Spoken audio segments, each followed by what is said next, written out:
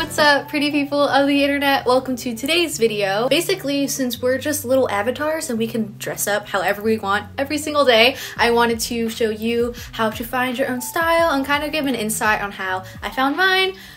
Cool, let's do this. I do know Best Dress actually made this video. She has really great tips, so if you want to go check her video out, I'll definitely be linking it down below. I will be badly regurgitating some of the tips that she gave because, again, they're really great. But I wanted to give my 2 cents with my own fashion sense and just kind of things that I did that are a little different from her. But yeah. Just want to preface that. Okay, so now that we have everything out of the way, the first step is to assess your own wardrobe right now, and you definitely just need to be honest with yourself at this step. You need to look at everything in your wardrobe and don't fucking lie to yourself and say that the top that you bought 2 years ago, you're probably just gonna magically wear the next week, because I know you're not. I think a really important thing is to decide if you're a fashion over function kind of person or if comfort is a must. I used to think that I was a fashion over function type of girl. I was like, you know what, it doesn't even matter. I'm gonna like look cute anyways. It doesn't matter if I'm uncomfortable the entire day. That's just not me, and I've come to terms with that. It's just really key to not force yourself to buy a piece that is uncomfortable just because it's cute, because in the end, you're probably never gonna wear it and you're gonna beat yourself up for buying something and wasting money and also taking valuable real estate in your closet. And the last thing that you can do in your wardrobe right now is to repurpose some things that you have. You can either do this by layering. I actually asked some of my friends that have different styles on how they found their styles and kind of tips that I can give you guys. So my friend Nina told me that with the wardrobe that she has right now, she really likes to experiment in different layering things. I've actually done this recently. I didn't really think to layer like a big graphic tee with a maxi skirt because I thought that would just be so shapeless and very unflattering. But once I tried it out, I'm really liking the silhouette. It was just really fun because it was already just 2 things that I owned, but I never thought to put them together. And now it's something I do all the time.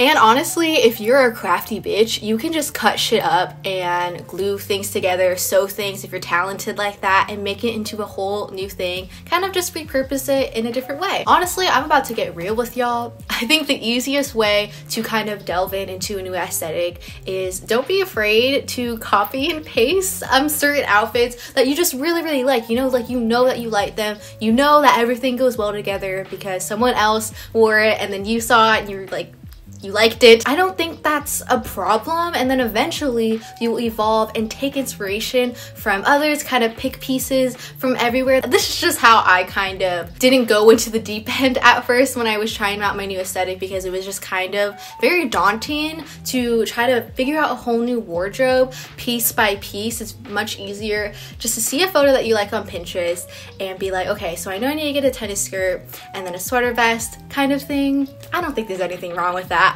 I don't know how you feel about that, but it's just kind of what I did and a lot of people I know did. Finding inspiration is so easy, especially in the world of TikTok and algorithms on Instagram, just everything like that. It's so easy for the algorithm to know what you like before you know you like it. Pinterest is a godsend. I love her.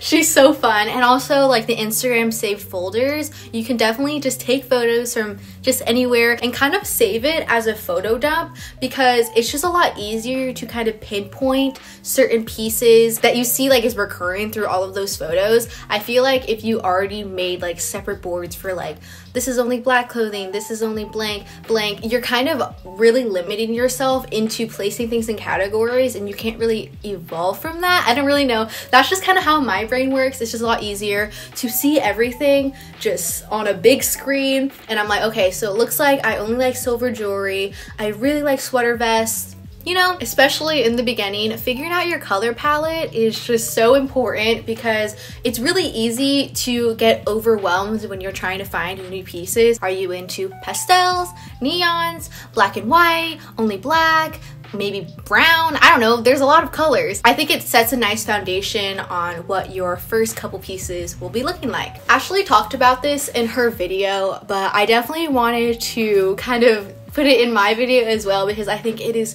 so important, especially when finding clothing inspiration. It's really key to separate the outfit from the model or the person that's wearing it, because it's very, very easy to think you like an outfit, you think you like this clothing piece because you're jealous of that person and their life, their body. I'm saying this like I've completely overcome it. It's really hard because sometimes it's a very unconscious, like you don't really know what you're doing. But I think being aware of that is really, really important. Personally, for me, whenever I trick myself into thinking that I liked a certain clothing piece on this really beautiful Instagram model with the perfect body and I get that piece, I start to feel even worse about myself. It like, I don't know, because it just doesn't look the same on my body as it does on there, and it's nothing wrong with that. Everyone has different bodies, but I got the piece for the wrong reasons type of thing, and it kind of just takes you down a rabbit hole of like capitalism, I guess, and just being insecure, especially with social media. Everyone's beautiful and perfect on there. Don't try to find a certain aesthetic or, you know, clothing piece just because you want to look like that model, because clothing doesn't come with the body. Trust me, I know, I bought boobs. And because the internet is such a great place, there are so many outfit inspirations from people of all different body shapes. Now for the fun part, let's go shopping. Loser. I want to preface this by saying, please do not throw away everything in your wardrobe and then go to the mall and buy a whole new wardrobe. First of all, I'm so jealous that you have even the means to do that. Second of all, don't do it. The way I eased into my new style was to go ham with the accessories and shoes. Changing your accessories to reflect your new style is a really, really easy and pretty affordable way to go about it.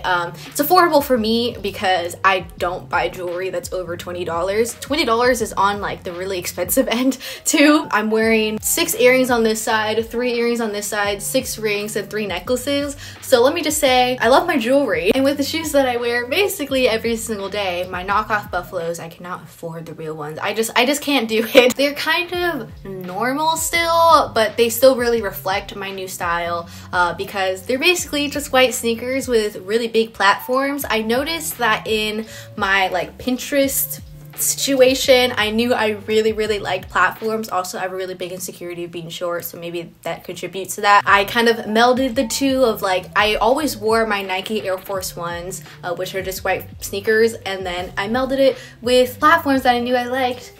Boom, knockoff Buffalo. It was really funny. I actually asked my boyfriend about how he kind of, you know, found his new style, because he's definitely evolved the past year or so. And he told me that since he works at like a retail store, he just feels comfortable in his own store. He's been able to experiment with not just men's clothes, women's clothes as well, which I feel like he was kind of nervous to do at other stores. So hey, work retail and get that 50% off discount to get a new wardrobe. This is not real advice, but you could take it if you want. We all knew I was going to say it. Thrifting! She will be your best friend. It really, really helped me, especially since my new style is basically all the clothes that 8-year-olds in like the 90s didn't want to wear. So it works out. You know, I really wish I was lying when I said that, but one of the tops that I wear a lot, that I love very, very dearly, I thrifted, and when I went to the cashier, she kind of pointed out that it looked exactly like one of the tops that she tried to force her 9-year-old daughter to wear like years ago, but her daughter refused to wear because it was so ugly. And then she continued to ring me up. I still love the top. I don't care that other people think it's ugly. I think it's cute. I know you've heard it time and time again, but please don't be scared to go into other sections of thrift stores. I honestly find most of my stuff in the men's and the kids section. But if you don't have the style of a 90s 8-year-old, you can still have much success at thrift stores. You just kind of have to know which ones to go to. My friend Lynn definitely finds a lot of her clothes at more vintage thrift stores. When I went thrifting with her, I literally could not find anything, but she found so many things. So definitely you just need to know where like the kind of realm of your clothes will be. You can't really expect to go into a Goodwill but then have like an Urban Outfitters type situation going. You kind of just have to know where the stuff is, but with that it comes trial and error, you know, and sometimes you'll find like a diamond in the rough. ThredUp, Depop, Poshmark. It's really cool to go on Poshmark because you can haggle. Make sure you haggle, kids. Please haggle. Flea markets, I find so many cool things there, and I definitely don't go without haggling first because they kind of go into it knowing that people are going to haggle.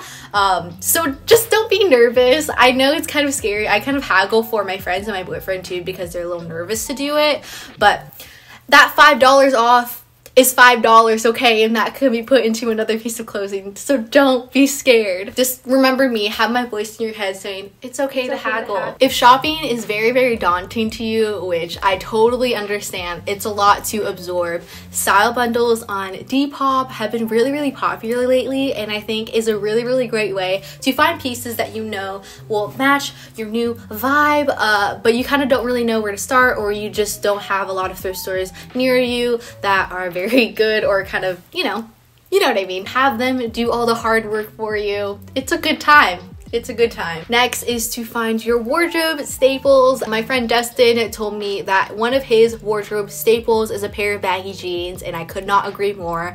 Baggy jeans for me is just, it's the holy grail. I'm wearing some right now. I found that I really, really don't like skinny jeans anymore, and I feel like baggy jeans really, really match with any kind of top that you want to put on, so you can really ease yourself in experimenting with different pieces by just experimenting with tops at first and then diving into bottoms. I just cannot go out of the house without jewelry. I feel like it just really, really elevates your outfit in such a simple way. I could just be wearing a normal sweatshirt and some jeans, and then I have all of this fucking jewelry, and I just look like, I guess I have my shit together. I don't know. Please don't be afraid to try something new. I used to only wear strictly skinny jeans till one day my mom came into my room and gave me some wide leg Madewell jeans because they didn't fit her. Let's just say I wore those pair of jeans every single day for a year, and I wish I was lying. A lot of people made fun of me actually because they just noticed that I wore the same fucking jeans every single day, but I've never felt more myself in just like wide leg jeans, and I used to think they were so ugly. When my mom first got them, I was like, why would you get that? They are so ugly, like I would never wear that. Let's just say I quickly ate my words. You know, sometimes you just gotta go for it. If you think something's ugly and you try it on and it's ugly, then okay, then you just don't like it. But best case scenario, you love it. Other things that I've experimented with that I kind of thought were ugly or I was kind of scared to try, but now I actually really like, is this really, really crazy studded belt that's really, really in your face and is definitely not everyone's cup of tea, but I think it's really sick. And arm warmers and leg warmers, I never thought those would go back in style, and I always thought they were really ugly, but I think they're really cute now. Ooh, I love this tip. Finding a friend that you can experiment with is such a fun time. You know, just kind of bounce ideas off each other, and if you know no one else likes your outfits just like in the public, at least you could just turn to your friend and just know that they like that outfit too, and that you guys look hot and sexy together. Definitely wanted to talk about confidence because that is such a huge thing, I know, and it's definitely easier said than done. Let me tell you, it took me so long, and I'm still a little iffy about some clothing I wear. You know, I'm still an insecure being. This sounds really dumb and definitely a no-brainer, but please only wear clothes that make you feel good, like a hot sexy bitch, because you are one. It's really, really frustrating, and it's a really big punch on your ego and self-esteem where you find an outfit that you really, really like in your mirror, or just like, you know, when you're just by yourself, but only at a certain angle, only when you're sitting up really straight. It looks kind of weird when you're walking, but when you're standing still, it looks fine, right? I can't really put it into words. It's just so frustrating when you like feel sexy and hot in the mirror, but once you get outside and you start walking, you're definitely like hyper fixating on the insecurities. You're like, oh, am I not sucking in enough? Hopefully my crotch doesn't look weird when I'm walking. Fashion is supposed to be really, really fun, and hyper-fixating on your insecurities or just little things like that is just not what your style should be about. You gotta feel sexy in your bedroom and also outside your bedroom, okay? I don't want y'all to feel insecure anywhere, okay? Accentuate and highlight the parts that you're very, very confident in, and I guess kind of superficially fit fix your insecurities, I do this by wearing platform shoes because I'm insecure about being short. I also like wearing wide leg jeans because I'm not a huge fan of my legs. So, you know, I mean, it's very, very superficial, as I said before. Like clothing and stuff, at least for me, don't really help fix my insecurities, but it helps me not fixate on them as much. So yeah. Hey, fuck it, wear a push-up bra, man. If you want to have your titties out and you don't have like a ton of titty to work with, I don't get why people think it's bad to wear a push-up bra. Like, they exist for a reason, and if you feel confident in them, then fucking wear it. Like, I don't get why people make fun of others for wearing things that makes them feel better about themselves. Like, they're big losers for that. Okay, there's some other things I want to talk about. It's my last thing. This video will be over, I promise, soon. Remember, nothing is concrete, okay? Don't be confined into one if you don't want to be confined into one. Some days you want to be cottagecore. Sometimes you want to be goth GF. Why did I say GF? I should have just said girlfriend, goth girlfriend. Fashion is so fluid, as I said before, so don't be scared to have many different kinds. It just makes you you. Don't be afraid to outfit repeat. Please, it is so okay. If you feel sexy and confident in an outfit and you want to repeat that feeling and it's just a fire outfit, then wear it till it freaking rips. And my last thing that I wanted to say was, please don't be afraid to do a certain trend or style because you don't want to be labeled as basic. It's a very like, I'm not like other girls type thing that is very, very outdated. It is basic and a trend because it's cute and a lot of people like it. There's no shame in liking what other people like. I know a lot of people that really want to be unique, and that's very, very okay, but that doesn't mean that you can bring other people down because they don't necessarily want you to be like that one in a million.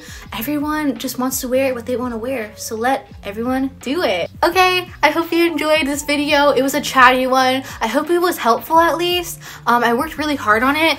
My notes, they were really long, let me just say, but I really wanted this to be a very comprehensive and helpful video for you. Yeah, bye. Okay.